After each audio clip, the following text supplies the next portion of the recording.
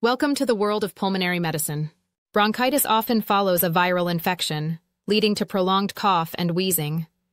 In such cases, hyperactive airways can be managed effectively with inhaled beta-2 adrenergic agonists, providing relief and improving respiratory function. Interstitial pulmonary fibrosis presents with a non-productive cough and distinctive lung markings. High-resolution chest CT scans are crucial for diagnosis, revealing the characteristic honeycomb pattern. It can also lead to right heart failure, which can lead to functional tricuspid regurgitation. Bronchiectasis is characterized by bronchial thickening and luminal dilatation, often visible in imaging studies. COPD survival can only be improved by smoking cessation and long-term oxygen therapy if low O2 sats. While inhalers reduce exacerbations, pulmonary rehabilitation significantly enhances the quality of life for patients. Effective COPD management involves categorizing patients based on risk and symptoms. In A and B, patients haven't had more than one exacerbation, whereas in C and D, frequent exacerbation of 2 or more is present. A has mild symptoms, so PRN albuterol works, whereas B has significant symptoms, so we add scheduled LABA or LAMA. In category C, we have scheduled LABA or LAMA, and in D, we have scheduled LAMA and LABA combined. We do add additional ICS inhaler if frequent exacerbations. Pulmonary rehabilitation plays a vital role, especially in higher-risk B to D categories. For COPD patients, air travel safety is determined by oxygen saturation levels.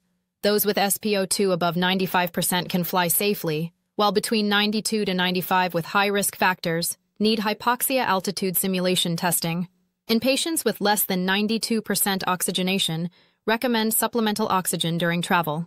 Alpha-1 antitrypsin deficiency should be considered in patients with early-onset emphysema in younger individual without smoking history or unexplained liver disease. Alpha-1 antitrypsin presents with basilar emphysema. Testing for this genetic condition is crucial, as it can lead to significant pulmonary and liver complications if left undiagnosed. Cystic fibrosis, caused by mutations in the CFTR gene, leads to thickened secretions affecting multiple organs, including lung, pancreas, including insufficiency, and diabetes. Diagnosis by positive sweat, chloride testing. Diagnosing pulmonary embolism is by CTPE except in some situations. Ventilation perfusion scanning is used when kidney injury or true contrast allergy or pregnancy or inconclusive CT angiography. Also in chronic pulmonary thromboembolism, VQ scan preferred over CT angiography. In hemodynamic instability, bedside echo can be done to evaluate right heart strain to rule in PEs as a tentative cause to give immediate thrombolytics. Pulmonary hypertension in HFpEF presents with orthopnea, elevated BNP, and dilated left atrium. Management is focused on HFpEF control with diuresis rather than pulmonary HTN meds, which can lead to flash pulmonary edema instead. Fat embolization syndrome, a complication of long bone fractures, presents with respiratory distress, rash, and neurologic symptoms. Early immobilization and supportive care are essential for preventing and managing this condition effectively. Pleural effusions are classified as exudate or transudate based on Light's criteria. If protein in pleura compared to serum is more than 0.5 or LDH in pleura versus serum is more than 0.6, it is exudative effusion.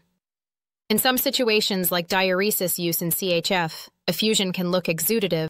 We need to calculate SCAG serum albumin minus pleural albumin, and if this is greater than 1.2, this is transudative effusion. High lymphocytes in pleural fluid along with low pH and high LDH is indicative of rheumatoid arthritis. Low pH in pleural effusions often indicates a high malignant cell burden.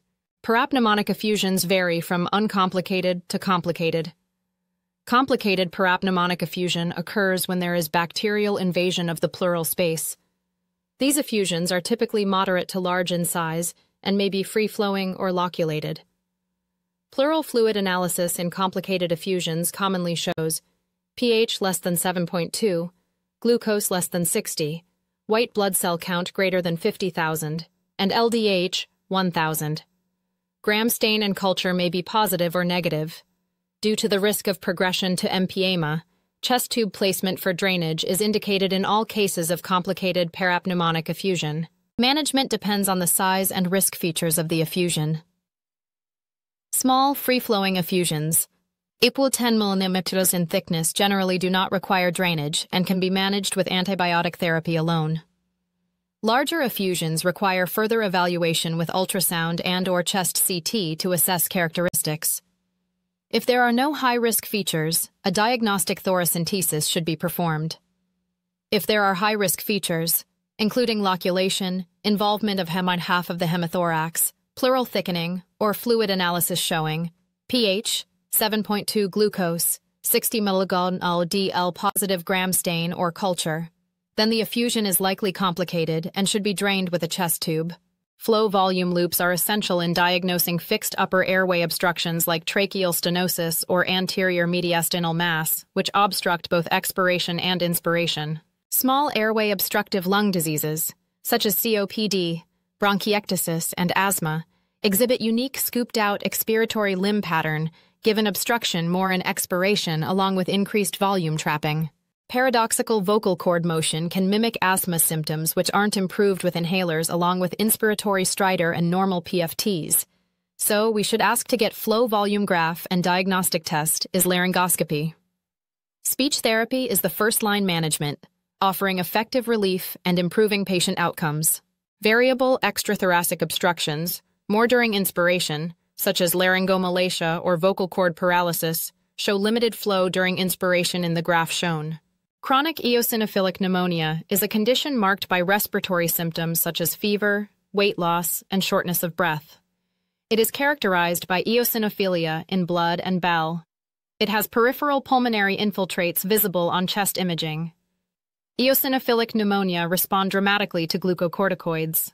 Asbestosis is caused by the chronic inhalation of asbestos fibers, often found in occupational settings like shipyards and construction sites.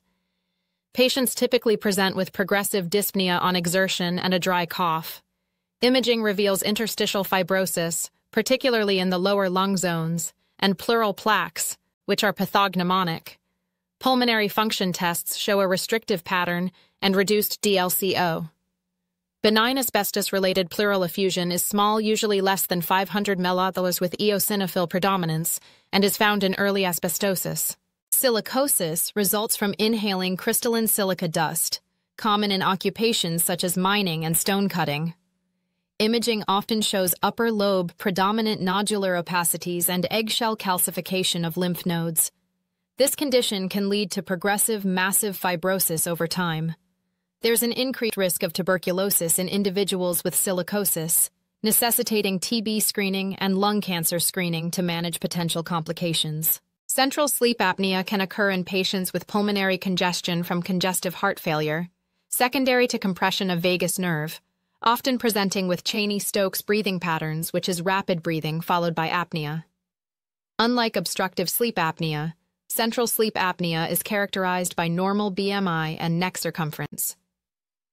In pregnant females, polysomnography is recommended to evaluate OSA when hypertension is present before starting blood pressure medications. Nocturnal asthma exacerbation, usually between 2 to 4 a.m. and has cough with wheeze, need to ask scheduler steroid formoterol inhaler. The step-up strategy for asthma treatment in adults involves a progressive approach based on symptom frequency and severity. Starting with ICS formoterol PRN for less frequent symptoms, the strategy advances to schedules ICS formoterol and additional therapies like LAMA or biologics for uncontrolled asthma. When discharging adults with acute asthma exacerbations, a medication regimen including oral glucocorticoids for 5 to 10 days is recommended. Step-up asthma therapy should be reassessed after 2 to 4 weeks, adjusting inhaled corticosteroids and beta agonists as needed. Controlling asthma during pregnancy is particularly important, requiring careful use of step-up therapy and scheduled inhalers to manage symptoms effectively. Reactive airway dysfunction syndrome is a non-immune asthma-like illness that occurs after exposure to a pulmonary irritant. Pulmonary function testing may reveal obstruction, and methacholine challenge testing can help establish the diagnosis. Obesity hypoventilation syndrome is defined by daytime hypercapnia and hypoxemia in obese patients, without other causes of hypoventilation. Arterial blood gas analysis is crucial for identifying alveolar hypoventilation. especially in patients with unexplained hypoxemia or signs of cor pulmonale. Aspirin-exacerbated respiratory disease is characterized by Samter's triad, which includes asthma, chronic rhinosinusitis with nasal polyposis, and sensitivity to aspirin or NSAIDs. Ingestion can lead to acute asthma exacerbation and other symptoms like flushing of the face. Avoiding NSAIDs and considering leukotriene receptor antagonists like montelukast or aspirin desensitization are key strategies for managing this condition effectively. Thank you.